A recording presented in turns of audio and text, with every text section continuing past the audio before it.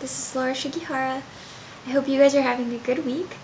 This video is going to give you a little background on the piano video that I just posted over at my main channel. Maybe you're thinking like, oh, you post Mega Man music videos all the time, what's special about this one? So, Hardman's theme from Mega Man 3 was actually the first piece of video game music that I really truly loved, and I learned how to play on the piano by ear when I was a kid. For those of you who are new to my channel or are not familiar with my original work, I'm actually a professional video game composer. I make music for games for a living. I've worked on over 25 different published video game titles, probably the most well-known one that's been released being Plants vs. Zombies. I've worked with all sorts of different companies, everything from small 1 to 2 person indie dev studios all the way up to companies like EA and Sony and PopCap, and I absolutely love my job. This is a passion of mine. It's something that I've loved ever since I was a kid. I've been a gamer my whole life, a musician since I was 5 when my parents first let me take piano lessons, and I'm actually very much into video game music specifically, and I think I started noticing video game music when we rented Mega Man 2 and Mega Man 3 from our local video store. I actually started recording the stages on cassette tape because I liked them so much, and I wanted to be able to listen to them after we returned the games to the store.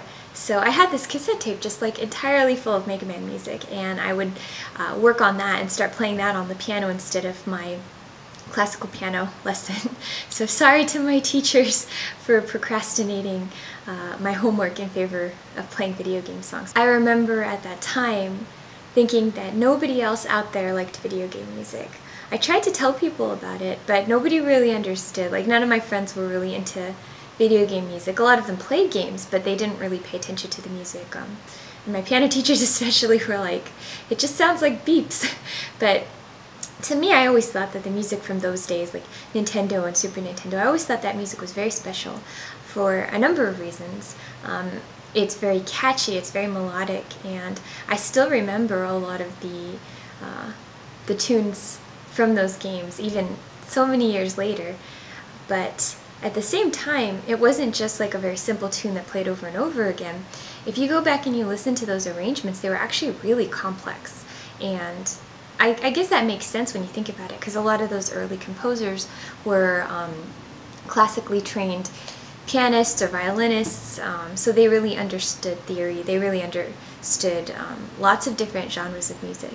Because there were so many space limitations in old Nintendo games especially, composers had to be very, very creative with their composition. They couldn't use live orchestras, they couldn't use live instruments or high quality samples or anything like that. They entirely had to rely on their abilities as composers. So they came up with these incredibly complex, interesting compositions that could be played over and over again and not get annoying. And somehow they were still very relatable. They still had very memorable melodies. The second reason is that even though they had a lot of limitations in terms of technology, they actually had more freedom than, say, like record labels in terms of genres.